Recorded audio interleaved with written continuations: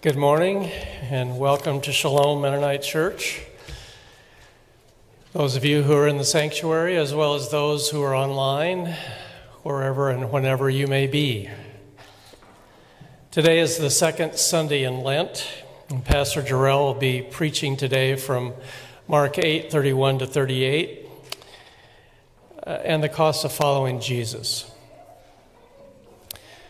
The Lenten season has a particular meaning for my family.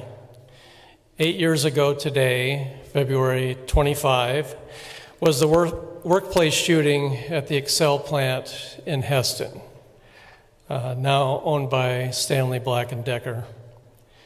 My son Adam was among the shooting victims. He amazingly, perhaps miraculously, survived and wept for the man who attempted to kill him. Yet 4 people died that day, and 13 others were injured, injuries that have had long-standing physical and psychological entailments. Part of our reflection during Lent is that God is with us, and yet we continue to live in a world of pain and tragedy. As I light the peace lamp today, we think of the conflict in the Ukraine, the conflict in Gaza, and also we will remember the workplace violence in Heston 8 years ago.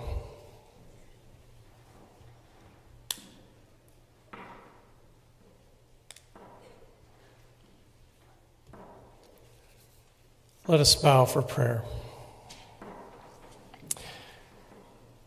Lord Jesus, you call your disciples to take up their crosses and to follow you. We admit we are afraid of pain and death. Search within us today for those things that cause death in ourselves and risk harm to others. Fill us with compassion for those who, like us, are fearful and dangerous. As we focus on you, we gain hope that we can pass through death to a greater life beyond. By the power of your Spirit and in your name, amen.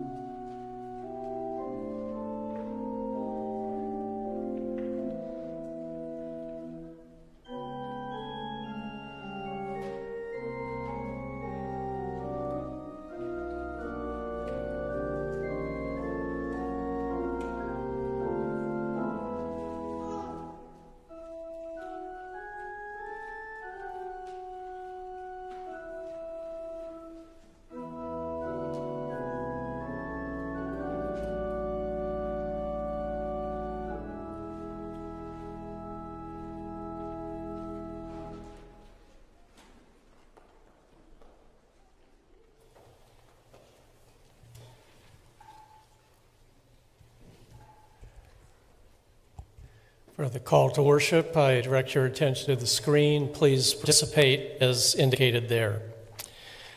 Come, you who seek God, proclaim God's glory. Come. Come. Come. Come. Come, you who seek God, proclaim God's glory, and walk in faith.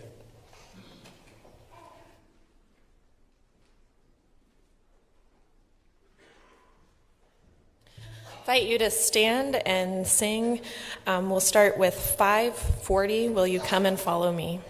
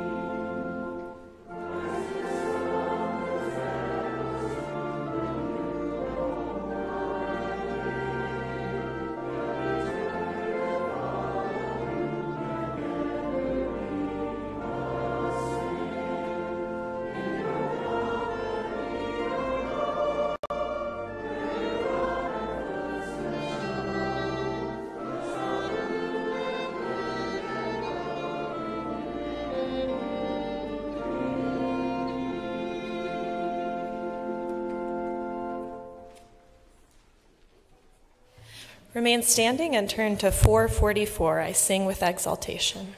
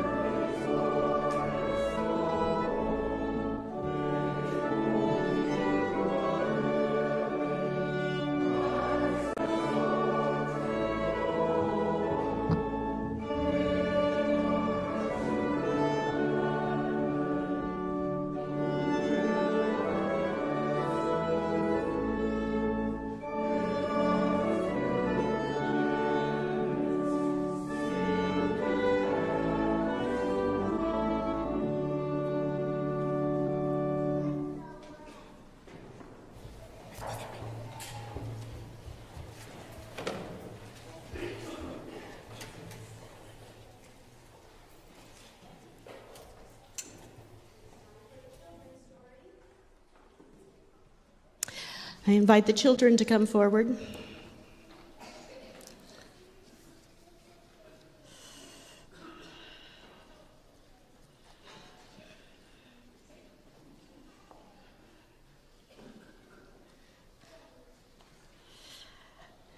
It's great to see you today.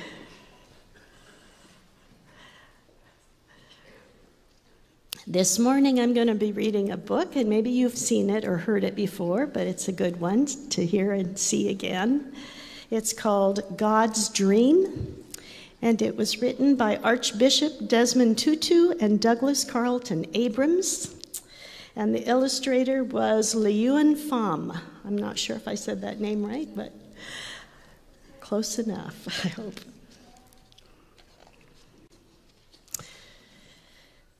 Dear child of God, what do you dream about in your loveliest dreams?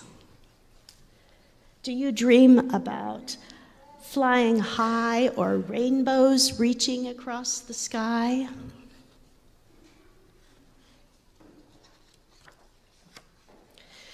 Do you dream about being free to do whatever your heart desires? Or about being treated like a full person, no matter how young you might be?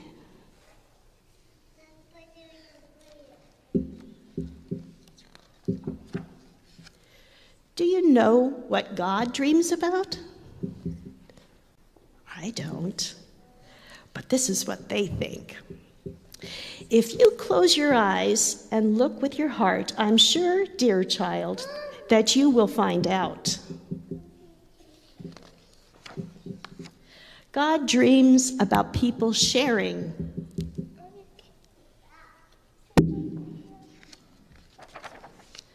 God dreams about people caring.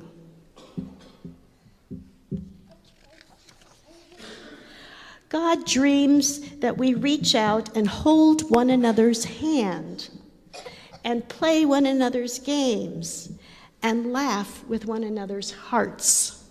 But God does not force us to be friends or to love one another. Dear child of God, it does happen that we get angry and hurt one another. Soon we start to feel sad and so very alone. Sometimes we cry, and God cries with us. But when we say we're sorry and forgive one another, we wipe away our tears and God's tears too. Each of us carries a piece of God's heart within us. And when we love one another, the pieces of God's heart are made whole. God dreams that every one of us will see that we are all brothers and sisters. Yes, even you and me, even if we have different mommies and daddies or live in different faraway lands. Even if we speak different languages or have different ways of talking to God, even if we have different eyes or different skin, even if you are taller than I am, even if your nose is little and mine is large, dear God, dear child of God, do you know how to make God's dream come true? No, don't do that. It's quite easy. As easy as sharing, loving, caring, as easy as holding, playing, laughing, as easy as knowing we are family, because we are children of God. Will you help God's dream come true? Let me tell you a secret. God smiles like a rainbow when you do. So let's pray. God, help us to be kind and loving and sharing. Amen.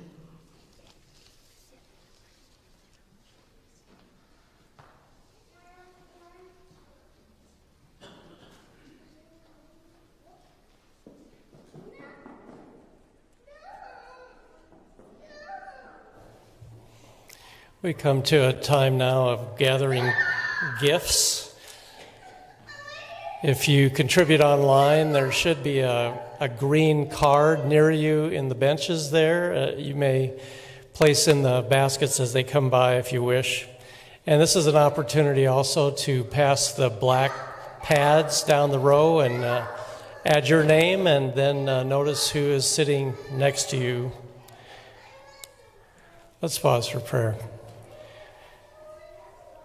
Generous God, as we recognize all your gifts to us, infuse in us your generosity toward others. Amen.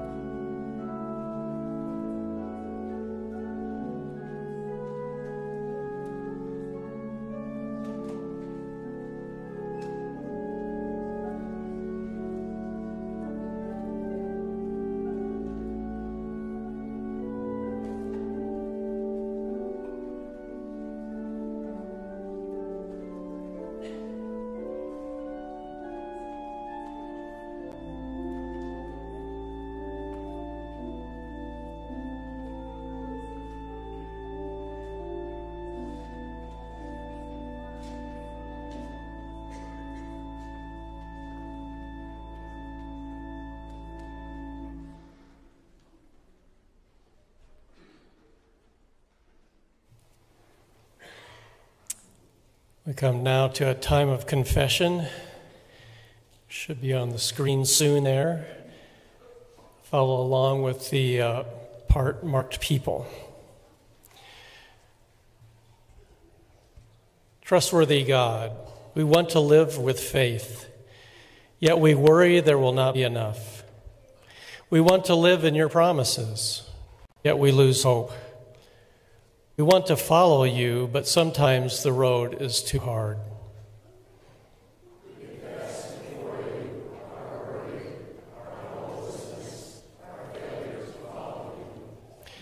Shape us into a people who will live in faith. Strengthen us so that we can deny ourselves, take up our cross, and follow you.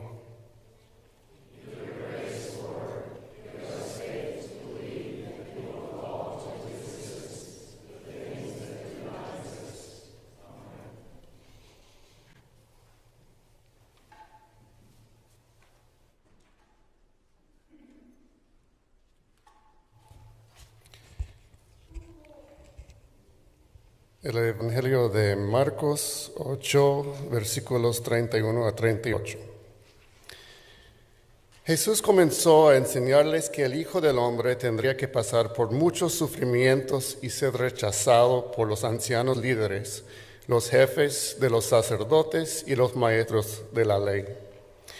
Tendría que morir, pero a los 3 días resucitaría. Les dijo todo lo que tenía que pasar. No les ocultó nada. Pero Pedro habló a solas con Jesús y comenzó a reprenderlo. Entonces Jesús se dio vuelta, miró a los seguidores y regañó a Pedro diciendo: «Largo de aquí, Satanás. A ti no te preocupan las cosas de Dios, sino las de la gente». Luego Jesús llamó a la gente y a sus seguidores y les dijo: «Si alguien quiere ser mi seguidor, tiene que renunciar a sí mismo, aceptar la cruz que se le da y seguirme. Pues el que quiera salvar su vida, la perderá.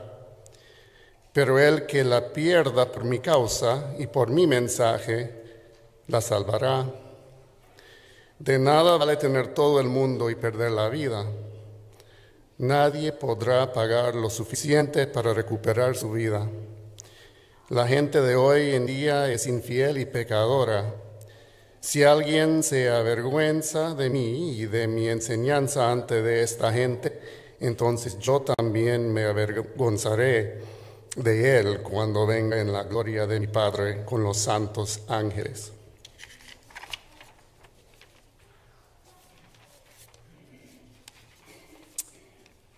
Mark 8:31 to 38. Then he began to teach them that the Son of Man must undergo great suffering and be rejected by the elders, the chief priests, and the scribes, and be killed, and after 3 days rise again. He said all this quite openly, and Peter took him aside and began to rebuke him. But turning and looking at his disciples, he rebuked Peter and said, "Get behind me, Satan, for you are setting your mind not on divine things, but on human things." He called the crowd with his disciples and said to them, "If any wish to come after me, let them deny themselves and take up their cross and follow me. For those who want to save their life will lose it, and those who lose their life for my sake and for the sake of the gospel will save it. For what will it profit them to gain the whole world and forfeit their life? Indeed, what can they give in return for their life? Those who are ashamed of me and of my words in this adulterous and sinful generation, of them the Son of Man will also be ashamed when he comes in the glory of his Father with the holy angels."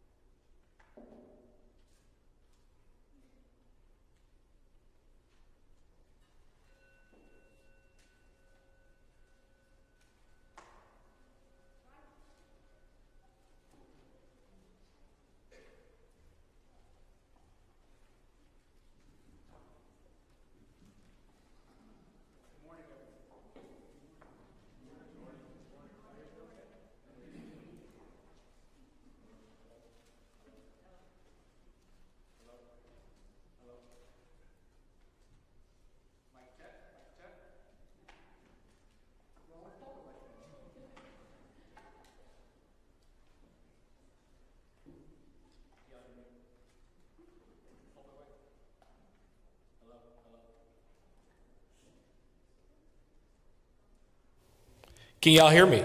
There we go. Hey. I could play the voice of the Lord if we ever do a reenactment. Good morning, everyone. It is good to be with you all today. I hope that you all have had a good week. This week marks the second Sunday of our Lenten theme, Christ Among Us.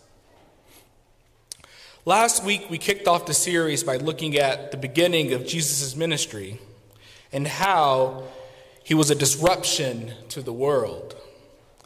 This morning, we are back in Mark's gospel, and we are dealing with an interesting argument between Jesus and Peter. We will see how Jesus calls for his followers to walk the same path that he himself takes. Please join me in prayer. Lord our God, we thank you for this day. We thank you for everyone that's gathered here this morning. We thank you for everyone watching online. And God, we pray that your presence would be with us this morning. Help us to hear and receive your word today. Speak to us and help us to listen. God, help us to strip away and put down any burdens that we walk into this place with. Carry those for us in this moment. In Jesus' name we pray. Amen. So I would like to begin my sermon with a story from 1963. Since it is the last Sunday of Black History Month, I feel that it is appropriate to share with you all a powerful story about commitment and risk. How many of y'all, show of hands, how many of y'all have heard of the Children's March in 1963? Okay, we have a couple of folks. Also called the Children's Crusade. There's also a Children's Crusade in Europe, but that's different than the one I'm referring to. Towards the end of April in 1963, Martin Luther King Jr. and other activists faced a huge problem. They had been trying to end segregation in Alabama, but due to several failed attempts in other parts of the South, the movement had lost a lot of steam. In fact, when Dr. King bonded out of jail in Birmingham, he was under a lot of pressure to re-energize the movement. He argued that the only way for them to break Birmingham would be to feel the jail. Feel, F-E-E-L, feel the jail. Meaning that the only way to get justice done would be by protesting so relentlessly that they would inevitably be placed in jail. Now, this idea did not sit well with many people. Birmingham had been known as one of the most violent and racist cities towards black people. It was even nicknamed Bombingham for the amount of unsolved bombings that happened in black neighborhoods and black communities. So Dr. King and others tried to recruit adults to participate in sit-ins and marches with them, but few adults were willing to participate.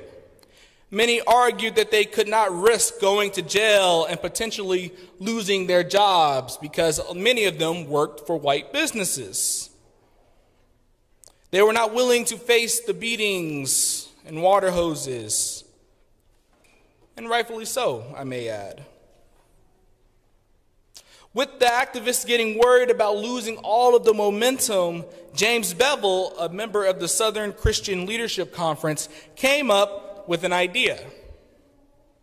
Bevel proposed that since adults could not commit to the movement, then let's get children involved in the march. So he teamed up with a local DJ in Birmingham, and they began to train and teach the kids about freedom and nonviolent resistance. Now, this was a huge decision. Up to this point, Dr. King and other activists had been opposed to getting children involved in the movement because of the risk of facing violence. When Dr. King was released from jail, he went and spoke at a local church and begged for volunteers to come forward to join the movement. But no one stood up in the church, except for the children. King eventually said no, they would not go forward with the children. He wasn't going to allow for the children to risk their lives. But the children, along with some leadership from a few adults, decided to plan a march anyway. They used the radio to give code words to let them know when the meeting would be, when the march would happen. And on May 2nd, 1963, thousands of black students skipped school in order to participate in the protests that would later be named the Children's Crusade. Youth ranging from 7 to 18 were marching, carrying picket signs, singing freedom songs. They marched daily for a week. The police responded to the peaceful marching by arresting many of them. They were sprayed with water hoses, attacked by police dogs. They sat in jail for days at a time. And once they were released, they went back to marching. Records report that there were 2,000 students arrested during the days of protest. And many historians argue that this moment in history served as a catalyst for change to end segregation in Birmingham. It re-energized the movement when people saw that children were being attacked. They wanted to act. In this story, we have a group of people who were not willing to give up their jobs in order to protest for a better future. In the same story, we have a group of children who are committed to peace, justice, and equality. They showed this commitment by protesting and marching against racism. And I think about this moment in history when I read our scripture passage for this morning. In our passage for today, we have Jesus getting into an argument with Peter. Our passage begins with Jesus teaching the disciples as he was known to do. The text tells us that Jesus told them that he must endure great suffering and he would eventually be rejected and killed, but that he would be resurrected in 3 days. And here is Jesus letting the disciples know what is going to happen to him if they continue down this path. Peter does what I imagine any friend would do when hearing someone say this. The text says that Peter rebuked Jesus and told him to not speak of such things. Now, Peter, I want to be clear about this. Peter is not wrong for what he does here. Peter has seen the strength of the Roman Empire. He knows that any opposition to the empire would be met with the sword. Also, Jesus is supposed to be their Messiah. He is supposed to be the one that leads them into a new world. How can Jesus do this if he is killed? How can he do that if the people reject him? Jesus responds to Peter's rebuke with these powerful words, "Get behind me, Satan. For you are setting your mind not on divine things, but on human things." Jesus is letting Peter know that he is focused on the wrong thing. Jesus then calls the crowd forward and says, if you want to be my followers, let any who want to be my followers, let them deny themselves and take up their cross and follow me. For those who want to save their life will lose it, and those who lose their life for my sake and for the sake of the gospel will save it. For what will it profit them to gain the whole world and forfeit their life? Here Jesus is letting the people know that following Christ can cost you something. This is the same message for us today. Friends, following the ethics of Jesus can cost us something. Jesus here is saying that this road that we are traveling inevitably leads to a conflict with the empire. That commitment to God is more than simple prayer or baptism or church attendance. Jesus is saying to the crowd and his disciples that if you are going to follow me, there may be trouble. And if you are not deeply committed to this cause, then maybe you should not be here. This, I believe, is Jesus' warning for everyone. Here, Jesus challenges people to commit to a committed faith that matches the commitment that God has made to creation. Jesus does not have to go against the forces of evil in the world. Jesus does not have to advocate for the oppressed. Jesus does not have to heal the wounded, but Jesus does these things anyway. He does these things because of his deep love and commitment to people. The gospel narrative shows a picture of Jesus who risks his life for others. And friends, this is the hard part of the gospel.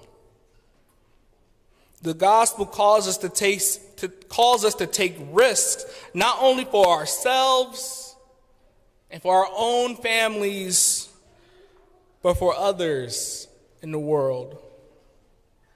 The gospel calls us to follow the path that Jesus walked, the path that led to his rejection, the path that eventually led to his death. Friends, this road is not a road for those of us who value comfort.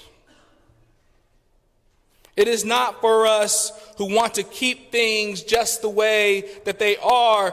If we want to follow the ethics of Christ, then we have to carry our crosses, even when that brings us suffering. And I want to be clear about something here. This suffering is not a suffering forced upon us. This suffering that I am speaking of, and I believe that Jesus is referring to in this passage, is suffering. This suffering is in many ways voluntary. The disciples in this passage have a decision to make.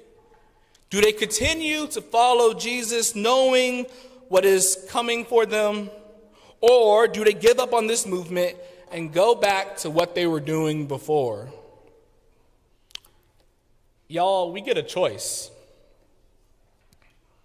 We can gather here in this place every Sunday and every Wednesday. We can sing our beautiful hymns with our beautiful voices. Y'all do have some beautiful voices, my goodness. And I can get up here and I could do my sermons and give these passionate sermons or whatever. And we can do all of those things and risk very little. But if we really want to follow Christ, if we really want to love God and God's creation, if we really want to stand with the oppressed, then we must be willing to take some risks. We must be willing to challenge the oppressive and evil forces in the world, even when it costs us. And it can cost us. It could cost us our jobs. It could cost us financially. It could cost us our physical, mental, emotional health. It could cost us our friendships, our relationships to family. Following Christ can lead us to voluntarily suffering alongside those who involuntarily are suffering. And that's the privilege. Some of us have the choice of walking away or ignoring the pain in our world, while some of us do not have that same luxury. So yes, the gospel is going to cost us. Yes, it is going to be a hard road, but there's also good news. In seminary, I was taught to always end a sermon with good news.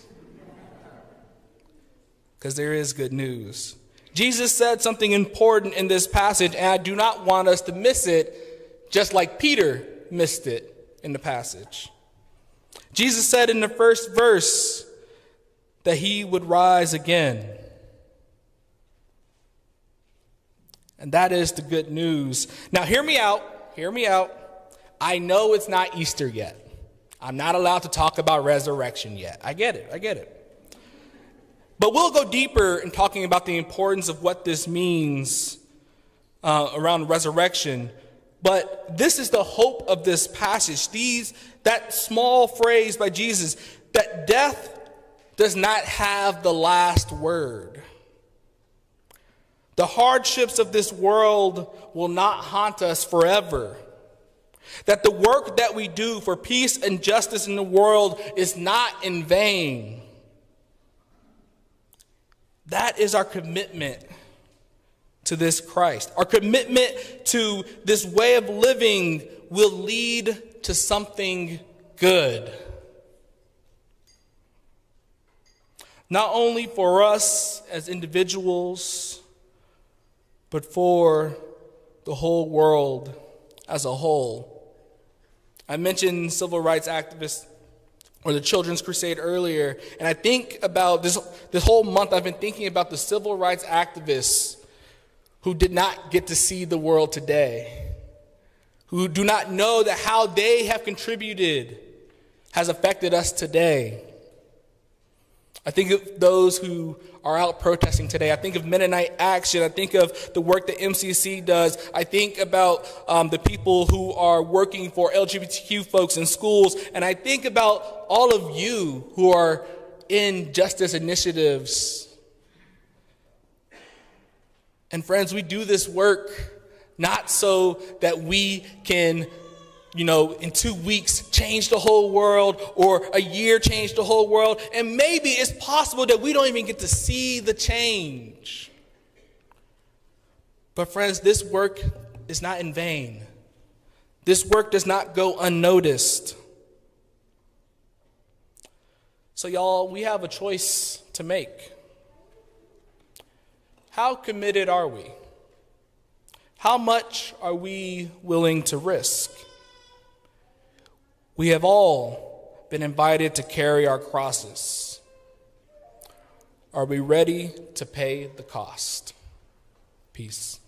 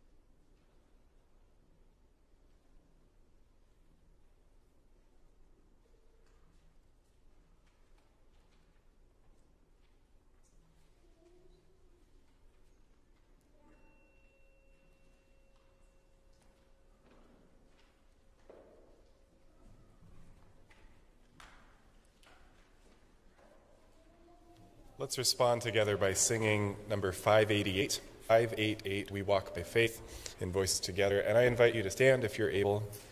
We'll be singing all 5 verses.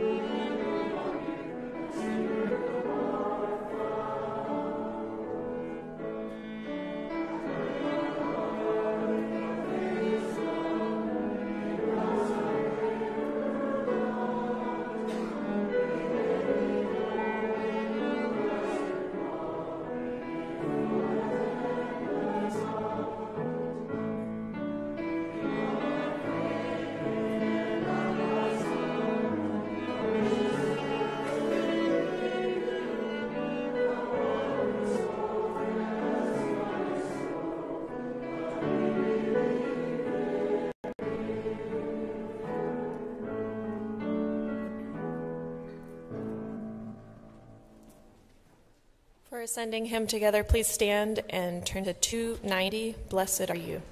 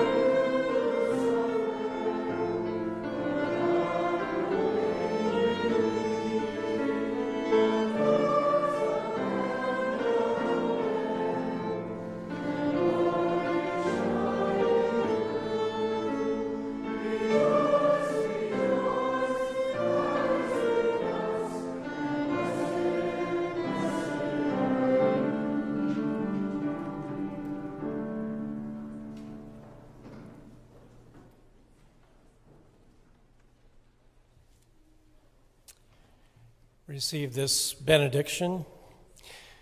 Just as Abraham did not waver through his unbelief, but was strengthened in his faith by God's promise, may we too give glory to God and be fully persuaded that God has power to do what God has promised. Go in peace.